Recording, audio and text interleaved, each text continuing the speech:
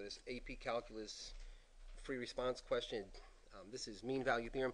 The height of an object t seconds after is dropped from a height of 500 meters is given by the position function s of t is equal to negative 4.9 t squared plus 500.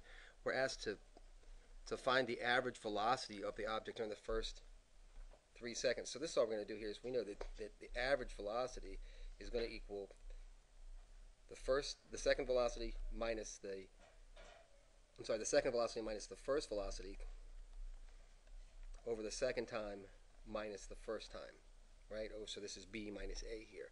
So what we do if we fill this in, if we took, this would be s of 3, wouldn't it? If we took s of 3, and this would be s of 0, right?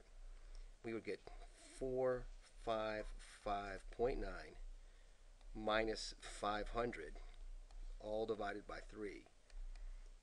And that would turn out to be negative 14.7 meters per second. So there's our average velocity on that interval. So that's the first problem solved. The second problem solved asks us to use the mean value theorem to verify that at some time during the first 3 seconds the fall of the instantaneous velocity is equal to the average velocity. So I'm going to take the first derivative of this, right? And velocity, we know that velocity is equal to the first derivative of position.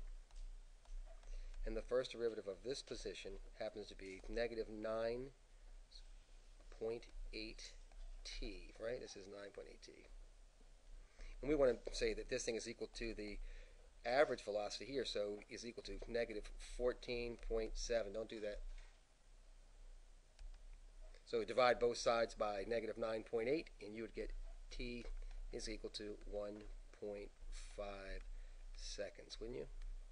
0.5 seconds. So we're asked to do 2 things, and here are our 2 answers supported by good calculus. All right, good work.